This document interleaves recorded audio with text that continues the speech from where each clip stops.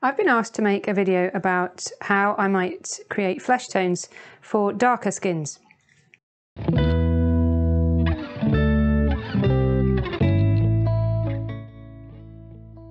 There are some mixes already in the 2 flesh tones videos I've made, but I thought let's just focus on it for a whole video here. So on the one side I'm looking at ochres and earth pigments you might use as a base and looking at the differences between them. A basic mix for a brown that you can push in any direction, because essentially all flesh tones are browns. It's just a question whether they're red browns, yellow browns, peachy browns. You know, it's all basically tertiary colours. So on this side, with that in mind, I'm looking at opposite pairs of complements. So we've got an earth yellow and a purple. I'm going to try a red and a green. And this is quinacridone gold, which is kind of yellowish with a very strong purple. If I just want a good brown to start off with, my go-to is not burnt umber, because burnt umber tends to go grey when you lighten it with white. I really like this brown. This is transparent oxide brown, and the thing I really like about it is if I mix white into it to lighten it, to get lit planes. I mean, obviously you can lighten it with yellow, you don't have to use a white. But the thing that's really nice about it is that it doesn't grey. It keeps a lovely rich warmth to it, which is really important when we're trying to paint somebody in a warm light, to keep the warmth in those flesh tones. Also, you know, helps people to look healthy and lively. So I really like this warmth that you get from transparent oxide brown, as opposed to some of the other umbers, which will grey rather a lot more when you lighten them up. Sometimes obviously you want to grey it if it's in, you know, if it's a warm flesh tone in a cool light, it will grey off a lot more in the lit planes, but you don't always want that, and it's nice to have the option to keep it warm without having to wrestle with it. This is Italian brown ochre, and you can see that for some richer, redder flesh tones it would be a really good place to begin as a base. So it's pretty much there already, isn't it? In some instances that would just be a really good place to start. Yellow ochre, as you would expect, is a lot more yellowish and probably is going to require some more work to make it look much more like a believable, workable flesh tone. So with a yellow ochre you're probably going to be looking to add a purple of some kind to neutralise it a bit. So this is ultramarine violet, it's a very blue purple I'm going to put into it. And possibly some red as well to bring it back to something a bit warmer. So let's try it with a bit of Indian red in it. And then we're going to be pushing it more towards the Italian brown ochre colour. So if you wanted a more yellow tone, it's a good place to start, but I think you're going to have to work with it a little bit. Probably flatten it with some white or a lighter value colour as well. But again, it's not hard to get it to something pretty useful. But it definitely has a much stronger yellow note to it. If you wanted somewhere between the two, I think the yellow ochre deep is pretty good. It's a lot richer and warmer than the straight yellow ochre. And it is quite fiery, so again, probably going to have to work to make it a bit more natural. So dioxazine is going to really knock it around actually. It's going to make a pretty strong brown out of it pretty quickly. But you can quite quickly begin to calm it down into something a lot less fiery and probably a lot more useful. So something I'm always wary of with darker skin tones is not to have them go grey when you're moving them up to a mid-value. It's almost easier to keep the intensity in the shadow planes, which is the opposite from when you're painting a fair skin tone. They want to go grey in the shadows. Darker skin tones always seem to want to go grey in the light. I've noticed really dark skin tones often take on a lovely blue note, especially outdoors in skylight, and I find with the King's Blue Deep I can get to a really nice kind of blue note for a highlight outdoors, particularly with that transoxide brown. That's a really simple way to get to that kind of blue highlight note that you sometimes find on very dark skin.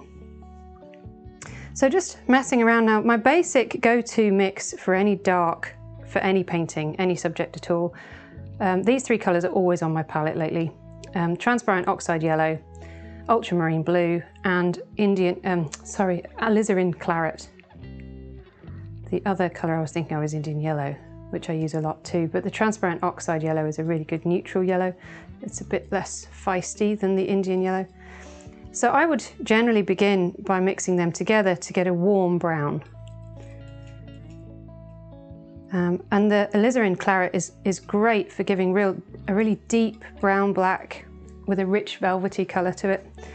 So it keeps that lovely warmth and intensity and richness for the really dark areas of shadows or in the hair, things like that, where you get these really intense blacks, but it keeps a warmth and again a sense of life in the colour. So I find that really useful. If you did want to cool it off, obviously just add more blue, but I don't find that so sympathetic when painting a figure to have cold darks. On the other side here, let's just try some of these mixes. I've not made these mixes before, I'm just playing to see what happens really. So I've got raw sienna, which you can hear is kind of stiff, slightly more granular texture to it, more so than the ochres. And some ultramarine violet in there is going to move us to a cool yellow note in there. But again, I think pretty usable. So that was a nice simple mix, just a purple and a yellow effectively, but that's gone to a really useful neutral brown. If we go with oxide of chromium and try it, I thought let's just try green and a red, and these are of a similar value and they feel like a similar intensity, and they're both opaque, there's a flatness to them. And I thought actually if you put them together you might just get to a really useful kind of rich brown. I think you're going to need a bit more red, otherwise somebody's going to look very unwell. No, I'm not sure that is working quite so well. No, not quite so convincing, is it? It's either too red or too green, but finding the middle ground is proving to be quite tricky. It's coming.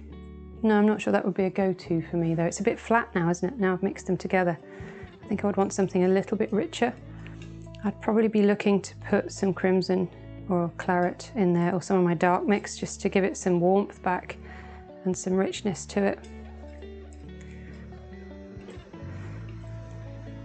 So yeah, two completely opaque pigments there made for a very flat mix, whereas the slightly more transparent sienna and generally the more transparent colours seem to be making for richer mixes. So this is quinacridone gold, which is frightening. It's so powerful, and I just thought let's try some really high saturation colours in case you're someone who likes to just always buy the really powerful pigments and then mix them down into more natural colours. So this is with dioxazine deep purple, and the deep purple has a real blueness to it, so it's trying to veer off towards something greenish, but the heat in the quinacridone gold is kind of keeping us on track actually. That's making quite a lovely rich brown. I kind of hoped it might. So that's a good transparent, and it's got yellowness to it, which I think is quite useful a lot of the time with skin. Generally, I would say skin would veer towards a yellow brown rather than a red brown a lot of the time. So let's try some white in there. What would it do if we had to find a lighter plane? That's not bad, is it?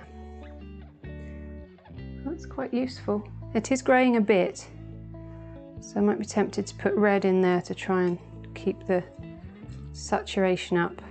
Maybe some yellow. Yeah, but it's good for the darks. It worked well as a darker value, but bringing it up, it did flatten out a little bit, didn't it? Maybe if I'd lightened it with ochre, that might have worked better. I'll try that here if I've got space. So let's try those two again, and instead of lightening with a white, could try lightening it with ochre this time. That purple is so strong. It just eats things. Okay, so that looks like the same kind of rich, nutty, dark brown that we had before. If I spread it out, you can see it's a lovely rich brown. So let's try lightening it this time with ochre, which is a bit more gentle, well, a lot more gentle and warmer, obviously, than lightening it with white. See what happens. That's a lot more sympathetic. Yeah, that's working much, much better. So I've tried not to use the kind of obvious, predictable pigments, so you can use other things in your kit maybe and experiment a bit more. So I hope that's been useful. Any more ideas, do just drop me a message in the comments there, and I'll happily keep mixing forever.